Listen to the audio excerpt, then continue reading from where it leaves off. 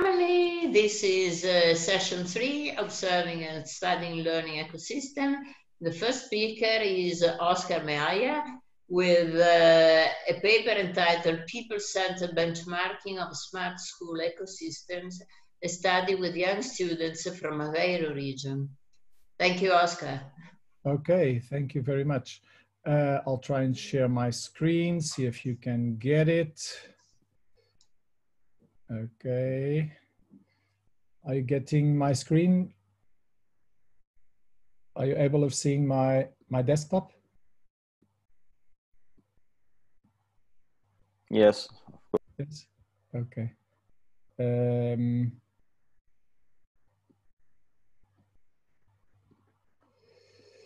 Okay, so let's, what I'll be showing you today augments on previous work.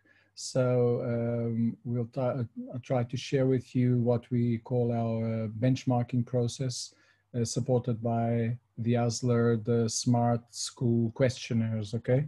It has several authors, Carlos Ferreira, José Nunes and myself presenting. We are from University of Aveiro. Fernando Delgado is the director of one of the school clusters where we tested this benchmarking process. And João Ferreira is from another school cluster at Ferreira. He's a teacher there. This is a financially financed project of our Ministry of Education, and all the ethics also went through the Minister of Education for us to develop this research inside these school clusters, okay? It's an international scientific network, so we started, this all started at Rome with Carlo, in fact, the first version. We localized the second version here in Portugal at Aveiro and Ferreira schools, and it's already in Brazil also. So as I was mentioning, things started in Rome concerning this. Aveiro, this is just an image of Goiânia, the capital of the state of Goiás, where the study is also taking place. The host there is the Media Lab of the Federal University of Goiás. This is just a big view of our university campus here at Aveiro, the central part. This is the front image of one of the school clusters, Aveiro. This is really an old building, but it was refurbished, of course, recently.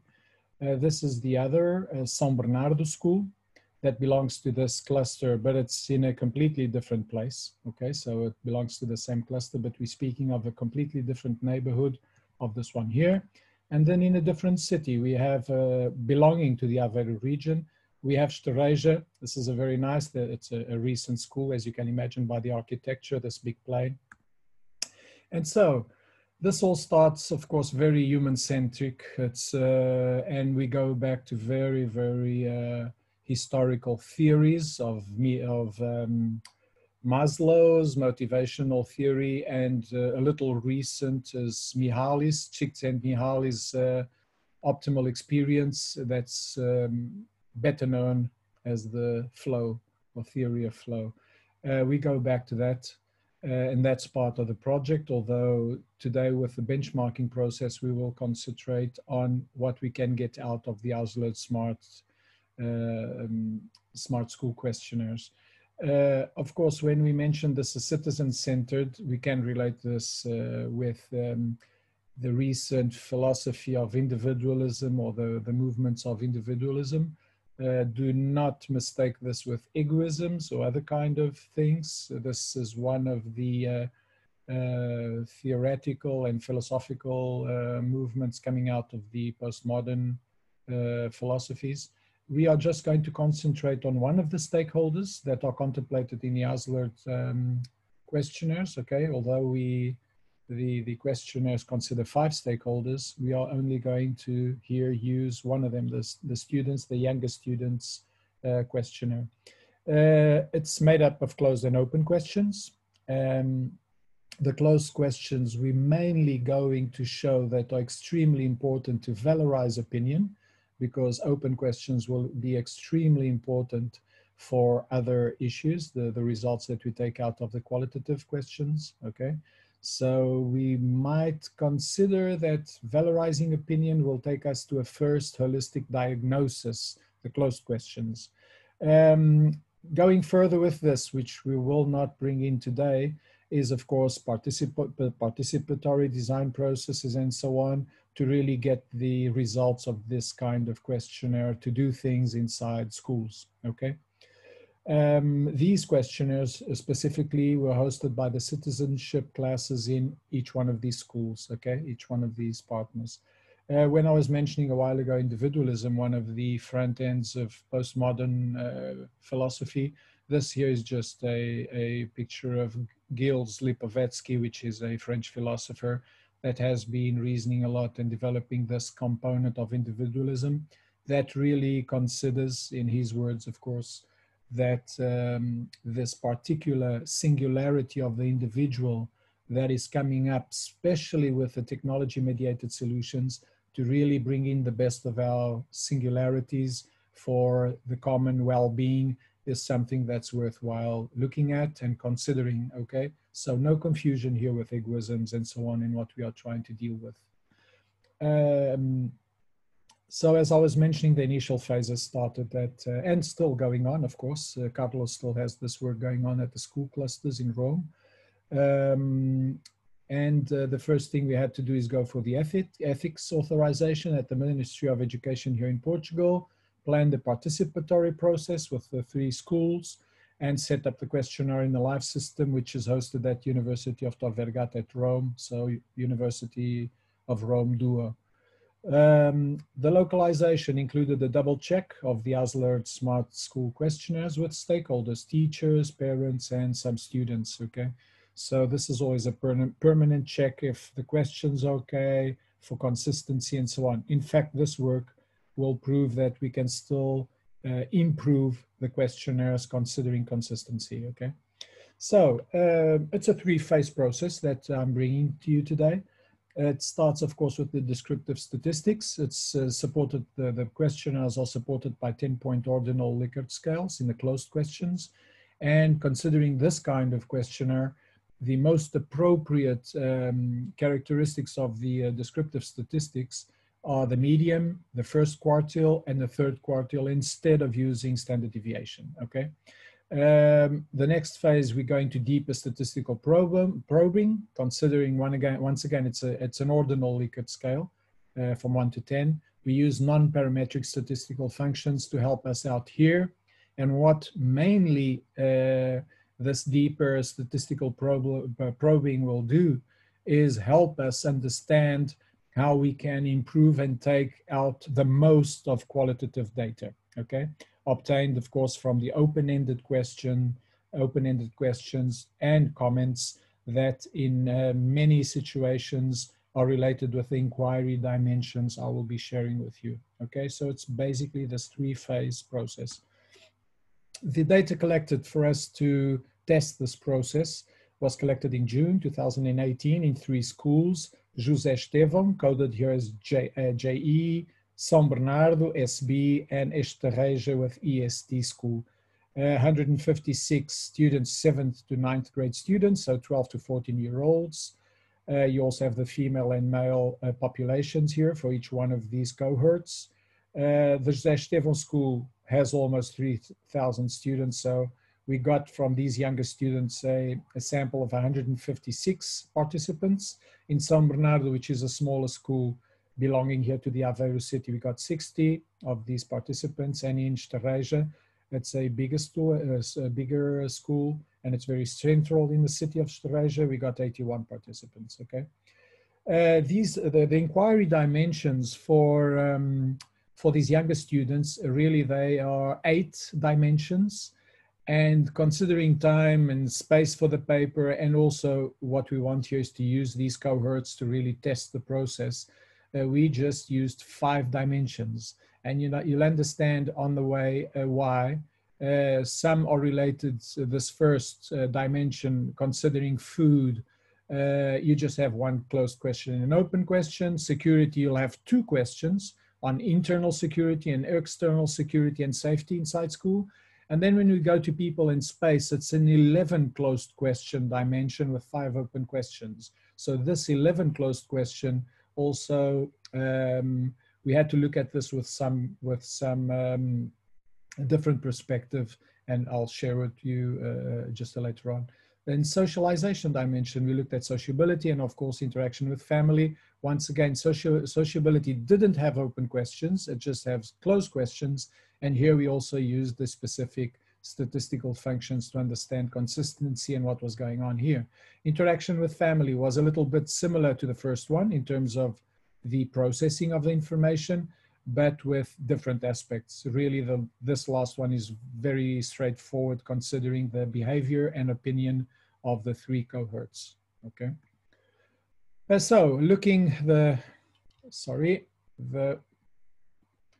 first thing that's very important here, we used polygon diagrams, so radar graphs with the 21 questions for all the dimensions. You can see down here the 1, 2, 3, 4, 5 dimensions we used to test this process. The food service is in the first axis of this diagram, of this radar diagram, and then all the other axes coding the other dimensions. Question 2 and 3, jumping around. The question 2 and 3, the second and third axis concerning security and so on, okay? Then we have like an 11 question dimension considering people in space, and blue for José Estevão School, green for São Bernardo School, and purple for Estereja School. This is the coding scheme we'll use in all the paper and presentation. A better view of this, we'll try and overlay the 3 colors, okay? You can see the medium going on here, and here it starts to be rather clear. At least it's also a qualitative representation here. We're using coded color, so we understand the behavior of the opinions in the 3 schools. This is also a holistic, so a proposal of a holistic visualization of how the 3 cohorts are performing, okay, of these 7th to 9th grade students. We'll go back to this whenever it's appropriate. So the first thing we did in the food services is use the Mann-Whitney U-test to understand different opinions in male and female population of the 3 schools. And here we understood they don't have different opinions, okay? And this will give us more or less work when we're looking at the qualitative opinions to understand if we need to slice this up in these 2 gender issues. So it seems that there's no difference, so we don't have to worry with that in the qualitative analysis. The same goes to the Kruskal-Wallis test on independent samples. Here, here in the Kruskal-Wallis test, the idea is to try and understand if the if the students population, the 7th, 8th, and 9th grade students population, had any differences amongst them, okay? And here, once again, there seems to be no difference of opinion considering food services here, okay?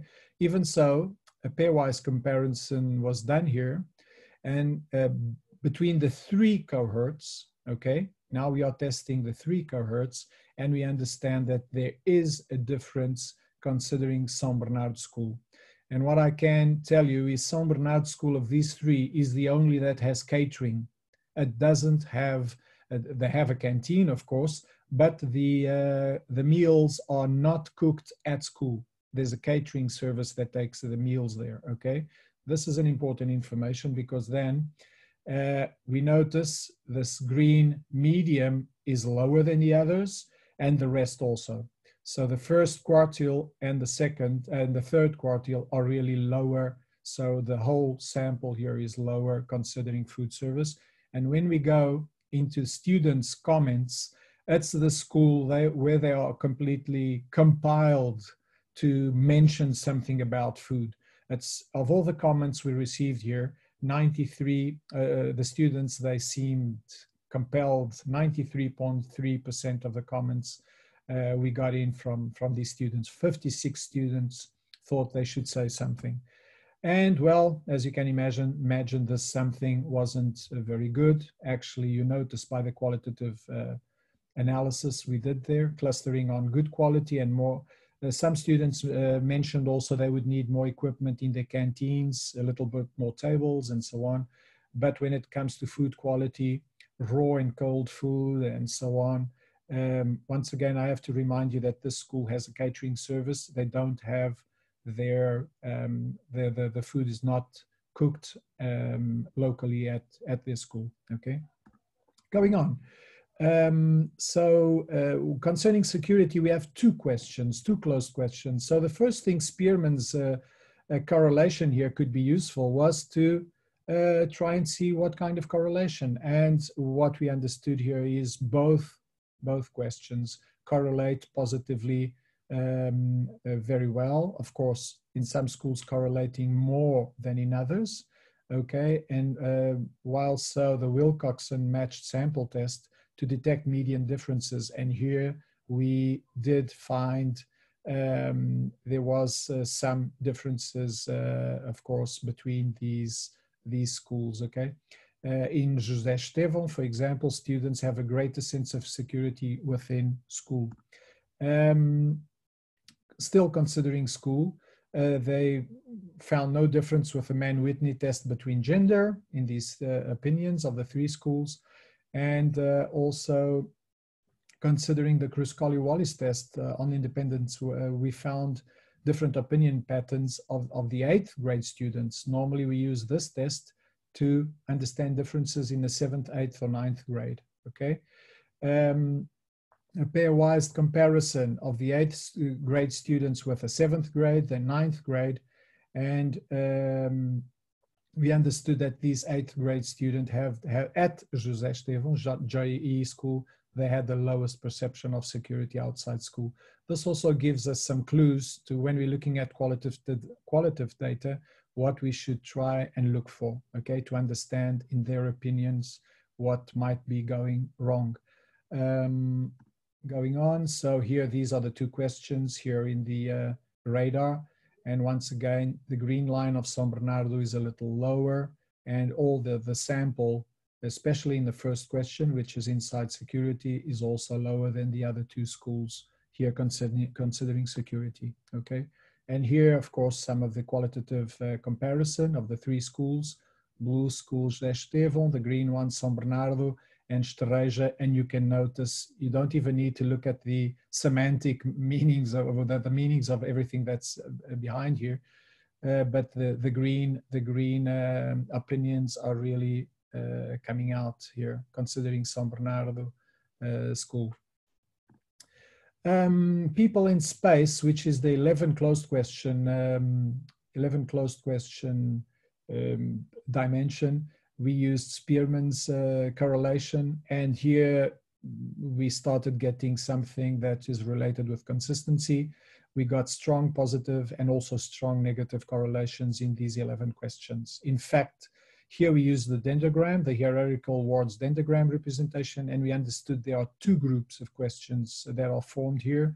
Questions 9 and 10 tend to group, and we then understood, looking at those questions, we understood why.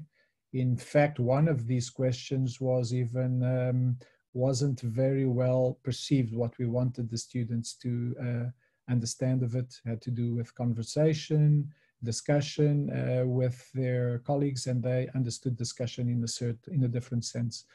So here there's some issues that we can really improve in the questionnaire, considering consistency, but also considering content, the way the question was formulated, one of the questions. This is the paper, we have all this. I'm not going to go through all of this, but here people in space had 5 open questions, and it's also a dimension that really contributed to understand what is the school that is performing better in terms of smartness. So the perception of how the students relate or feel related with the school, we start to understand that José Estevão is clearly the school where students are feeling much closer, sense of belonging, it's much better. In sociability, with the 6 closed questions, correlations were positive. So these 6 questions seem to really be very consistent and asking similar things considering the dimension. In fact, you can identify 2 groups, one related with rules, responsibility, and the other group of questions related with relationships, okay? The more social dimension here in sociability, which is as we expect. Interaction with family, the last question, very similar to the first one in terms of structure.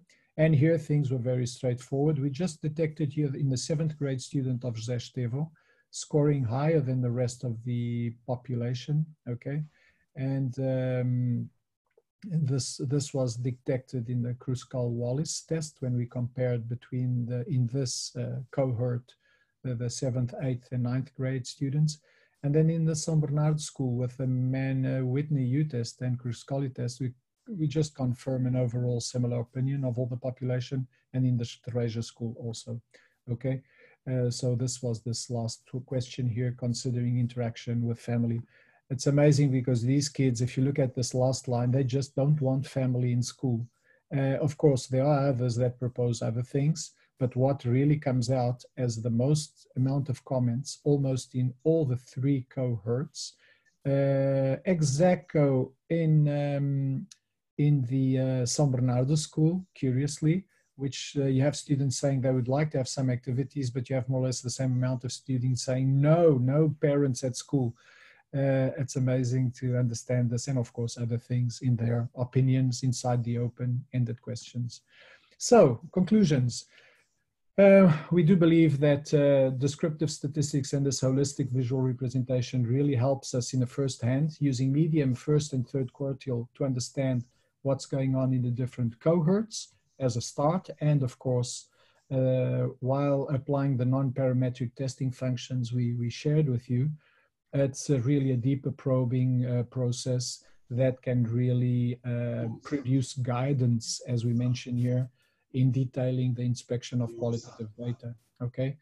Besides this, of course, the dendrogram hierarchy helped us to test the consistency of the smartness questionnaires, not only on structure, but also on content. And we actually detected some issues that we can improve here, considering structure, but also considering content of one of the questions that was scored in a very low sense because students perceived in the wrong way what we wanted. We wanted to understand conversational intent, and we used the term discussion, and they really think discussion would mean losing friends and so on. So they got it wrong.